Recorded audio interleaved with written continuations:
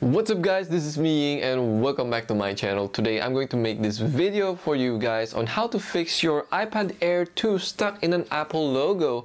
Now before we start this video, I want you guys to back up. If you haven't backed up your data, this will actually have a loss of your data guys, and all we need to do is a laptop. Alright, so if you don't have a laptop, try borrow it from your friends, and if your cable is not compatible, try to borrow some adapters so that it will be compatible with your iMac or also with your iPad. Alright, so here we go guys. So in front of me is our laptop here, and as you can see here, this is our iPad. Right, so all we need to do is let it go to the recovery mode.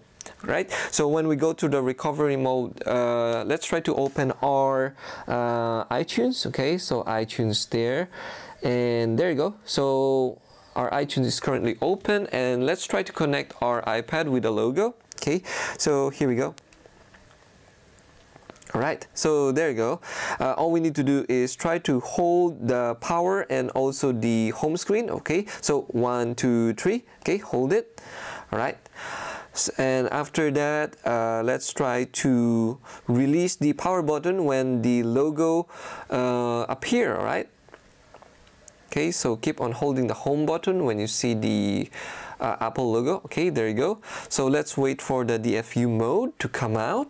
Right, so there you go. So that's the DFU mode. All right, so once you see the DFU mode, our screen will show that there's a problem with the iPad. So all we need to do is try to update. Okay, so there you go. So once you updated it, if your iPad can be updated, you will need to restore it with its factory settings. Okay, so just click update. Okay, so there you go guys. All we need to do is to wait for the update here. All right, take note guys, it will delete all your data, so don't do these settings if you don't know what you're doing guys. Okay, so here we go guys. As you see the status here in the upper right here, it's currently downloading now. So mine is almost finished here. All right, so let's wait for it to finish the download, and it will automatically connect to our it will update to our iPad. Right, so let's wait for it. Okay,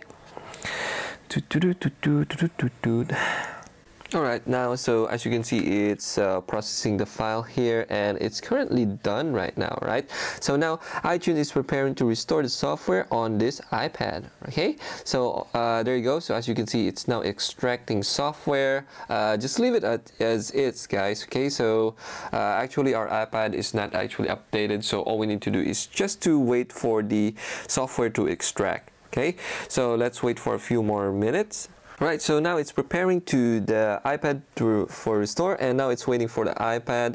Now while it's waiting for the iPad, it's actually trying to restart your iPad and then preparing for iPad for restore. Right guys, so take note guys, if you are doing again this update and restore, it will delete all your data, so please do this video if you are ready to erase your data. Okay. Okay, now so it's now restoring iPad software, and here we go.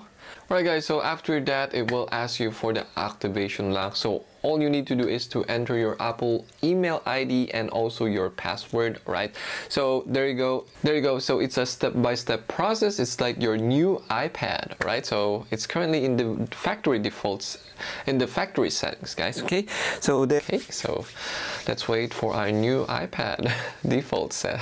Alright guys, so we're almost done, and here you go. Okay, so there you go. We have the hola, hello. Okay, so it's now a new.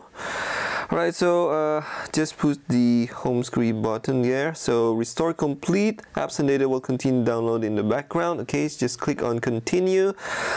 Keep on continue for the data processing and also the setup guys. Alright, so everything's working here right now, and it's being factory reset right now through the recovery mode.